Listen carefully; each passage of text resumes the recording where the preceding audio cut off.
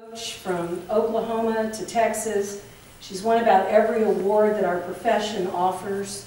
She is a magnificent human. She is a personal role model for me. And I have to say something. This woman is one of the first straight-talking, speak-to-power human beings in our profession that just wouldn't shut up until we listened. So, give it up, please, for Glenda Ferguson.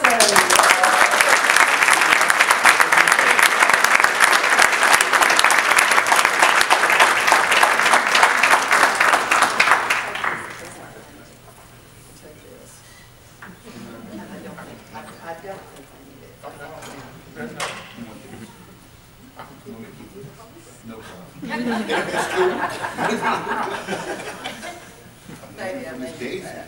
I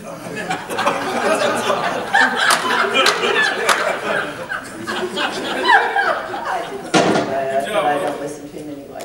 Good morning. Good morning.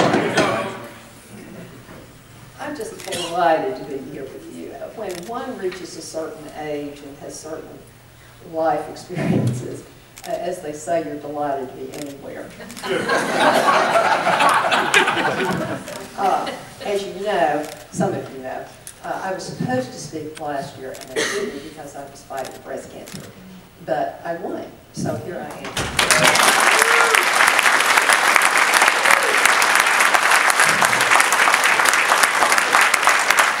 I think it's the first time my chest has ever gotten in a clog.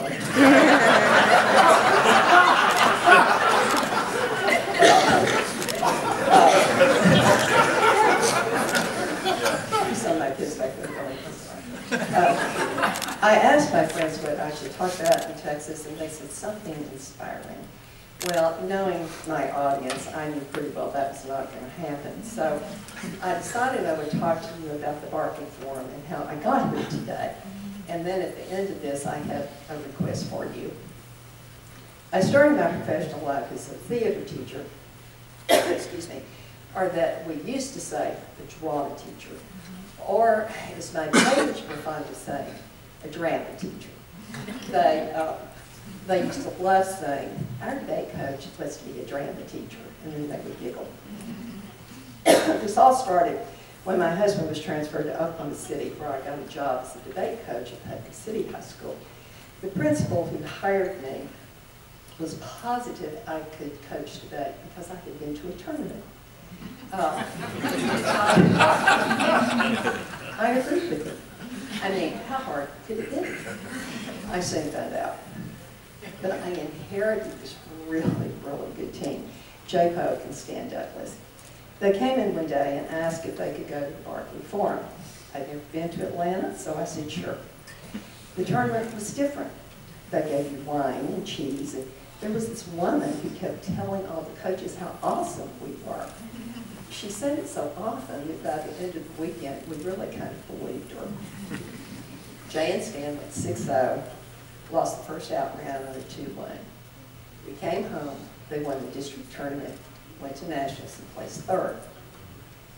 Excuse me, size.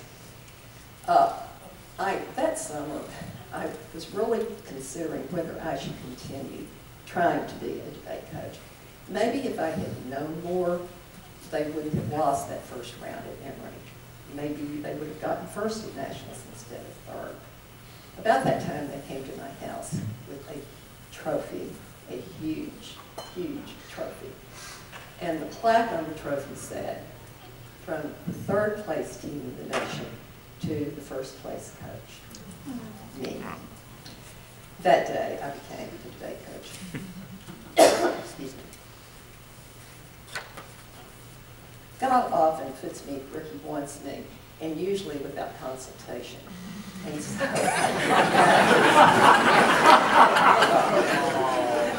that is what he did with me that day, and I've always been thankful for that. A few years later, I transferred to Heritage Hall. Again, some of the teams came in and wanted to go to the Emory debate tournament. They were supported in this request by Lois Hinsey and Charlotte Garden, who were two former Heritage coaches who also were key coaches. They told me that if I would come to Emory and behave myself, that I too someday might be a key coach. Heritage would be the only school at that time with 3 key coaches. So away we came. Again, the coaches were told that we were awesome. We were given wine, cheese, and appreciation. Anything we wanted except a parking place. I was towed one time, but it's a different story. And all of that, Emory was kind of an oasis for us. It was sort of like, sounds kind of silly, but it was an oasis in the middle of the debate desert. We were appreciated, and that didn't always happen. Anyway, I judged the second round of debate, and I met the kids for lunch. Keep in mind, this was before the days of cell phones. Yes, I am that old. We went to lunch after I judged the second round. We came back, and as I came back and walked into the duck, I heard this delicate voice from the second floor. If Glenda Ferguson is within the sound of my voice, please report to the tap room. I thought, well, they already know who I am.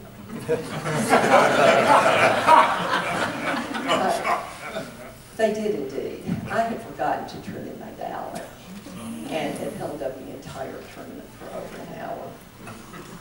It would be a few more years before I would receive my key.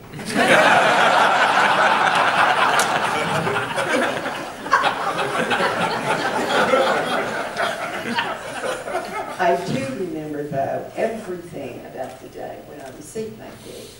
I remember what I was wearing. I remember the day that they pinned me, pinned on my corsage. I remember wearing that enormous key around my neck and going out and saying to the kids, look what happened. And they said, yeah, that's great. Parents are out. Can you get us to our rounds? They do have a way, you know. I wanted to behave myself, so I listened closely to the instructions about judging the final round. We were to turn in our ballots, go outside to the courtyard, and never disclose our decision. So I judged the round. This time I turned in my ballot. I went to the courtyard and was immediately attacked by at least 10 coaches wanting to know how I judged. Everybody was afraid they wanted to have somebody that was going to vote the same way they had. I'll have to tell you, these coaches were early Turk coaches. Debate ain't easy if you're a drama coach. One more story about this tournament. One I think that exemplifies. One year my team was debating the 5th round in the nurses' building. There was a break for dinner, and I had the kids pack up their stuff and tell them we would go to dinner and come back again and debate the 6th round. When we got back, the other team's evidence was all over the room, and ours was gone, stolen. Bill said that the kids would break anyway without debating the 5th round. So I was on the hunt. When I was on my 3rd dumpster on campus looking for our evidence, I ran into several Emory debaters who were also looking for our evidence. They were sleep deprived, they were frustrated, they were embarrassed, and they said, just go home. We're going to continue looking all over campus and see what we can do. Well, we didn't find it, but they did not have to do that for us, that they were from Emory. My kids wanted to go ahead and debate anyway. The plan was to win the toss, go negative, and go run topicality in every round. You know, to tell you the truth, I considered that for a minute, but then I said no. Well, I did promise Carol that I would be brief. So now to my request. Emory has taught me, if Emory has taught me anything as a young coach, it was that civility, listening, and empathy were very important in debate. That teaching kids to respect other options or opinions different from their own was important. That the First Amendment meant freedom of speech and not abuse of speech. That was Emory's legacy to me. But you have heard from others that we have to do something about that. And this is our legacy.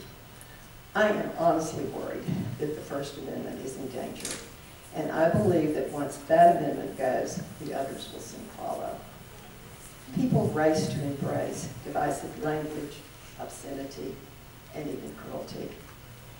If we don't agree with them, they beat us about the head. Now, you all don't know Jim Copeland, but if that were the way that you handle disagreements, we would have killed each other years ago. This is not hyperbole. I really believe you and this audience and others like you really may be the only way to solve this problem. Certainly the people we've elected are not doing it.